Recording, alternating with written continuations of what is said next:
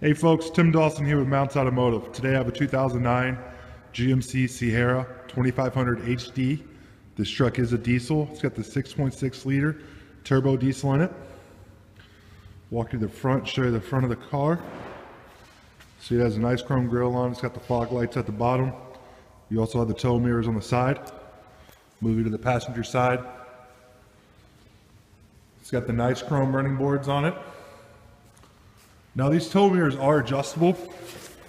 You can slide them out if you need to. If you're pulling a trailer and need a little more visibility back there, you can slide the mirrors out. And they also have the turn indicators built in.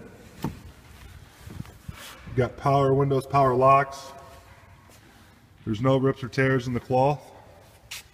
Got the nice GMC floor mats right there. You've got some storage in here. This truck will sit 6 people if you need to. Give you a shot of the dash real fast. Show you the back seat. You can float up all the seats back here if you need a little more room for storage. You can see there's no stains in the carpet. No rips or tears back here. We just put a set of brand new all-terrain tires on this truck. You can see the tires are brand new. Move you to the very back. This truck's already equipped with a tow package. It also has the built-in backup sensors as well.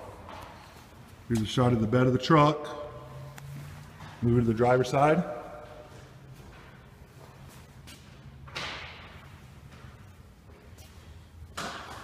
Check the back seat one more time. It's very clean back here. No rips or tears in the cloth.